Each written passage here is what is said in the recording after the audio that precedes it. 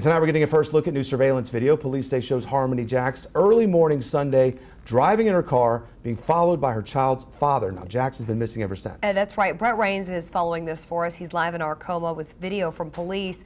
Brett, you also spoke with Jacks' family as well as the last person who is thought to have seen her. Arcoma police tell me as of right now, they've not found any evidence that a crime has been committed, but they are telling me that Harmoni Jacks' disappearance does involve suspicious circumstances. Now, they've still not elaborated on exactly what those circumstances may be. Family members tell me that Jacks might have been mentally unstable after a close friend of hers committed suicide.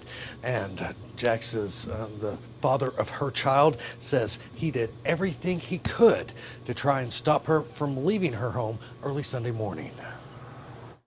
I knew that she was in danger. That's why I rushed down to the house to go get her, because I love her.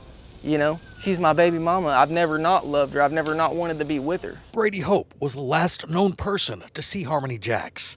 He was with her Saturday night and early Sunday morning when Hope says the 24-year-old woman told him she was leaving to see someone in Greenwood. She's in her bedroom, texting. She's like into texting. And I said, "Who are you texting?"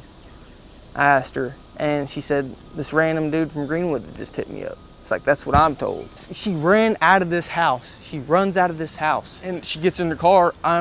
She's backing out. I get in my truck. I'm going down the road after her. Arcoma police say this surveillance video shows Jacks driving through parts of Pensacola and Hope following her. I get in front of her past zero.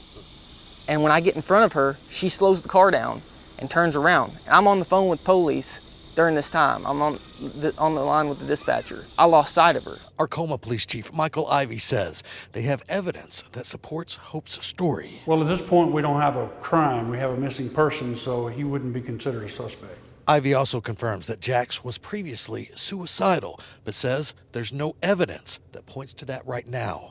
She was last seen driving her red Nissan Altima two-door coupe. The car has yet to be found. Police are also looking for Jacks' cell phone, and the search is expanding. We've issued a request to OHP to use their sonar to check the Poto River. This is not indicative that we believe that she's there. This is just part of a thorough investigation. Tonight, family members are holding out hope for the best. I'm just thinking she's not dealing with a friend's death and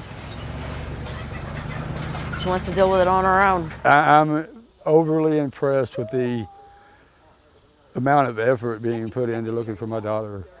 Yeah, there's people, a lot of people looking for her right now.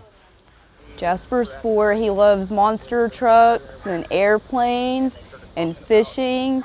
He's caught all kinds of catfish and bass, and he cooks them and he eats them. He loves his mama. And police tell me that everyone that they're talking to involved in the case is cooperating with the ongoing investigation. The police chief says that they're hoping to start the expanded search for Jacks on Friday. Live in Arcoma, Brett Rains, 4029 News.